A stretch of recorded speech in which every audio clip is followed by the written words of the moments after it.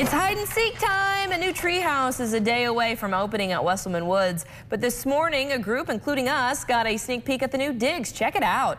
The Arwood family treehouse reaches 12 feet into the air.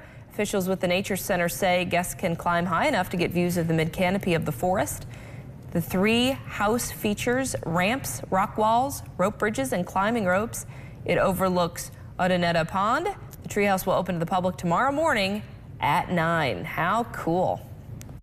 Friday, we're going to be open to the public with the treehouse, and we've already had some children playing in it, and it is just magnificent to see how much fun they're having. But most importantly, how much fun the parents and grandparents are having on the treehouse as well.